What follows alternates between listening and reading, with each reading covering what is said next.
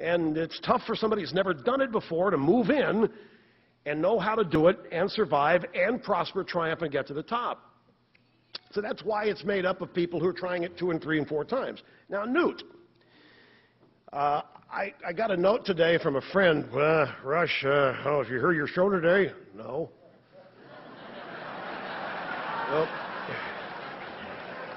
Well, Mark Stein was really brutal.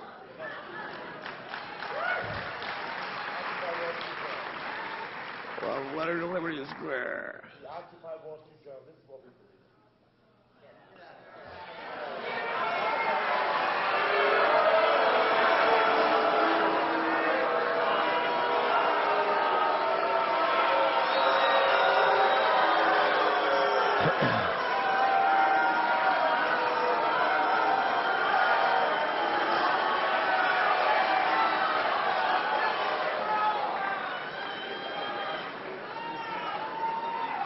Now,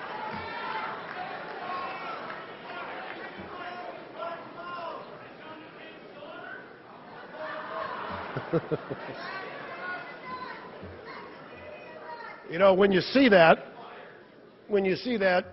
I wonder, why am I paying thousands of dollars for security?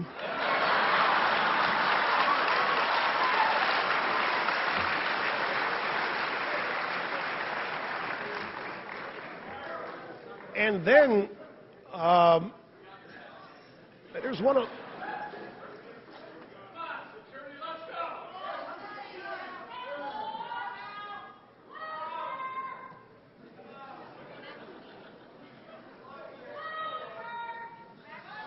You know, I have a cochlear implant and I can't hear what they're saying. So.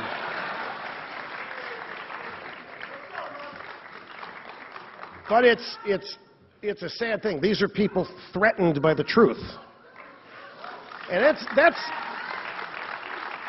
it really is, it's unfortunate.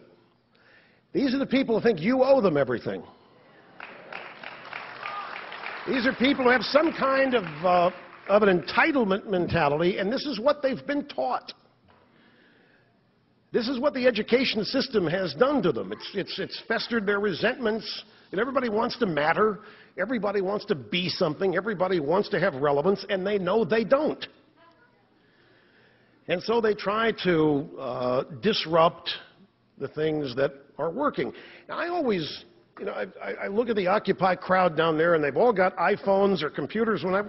How do they think that stuff happened? They're out there protesting the very people and things and system that made it possible for them to have those things. Where do they think this stuff comes from? And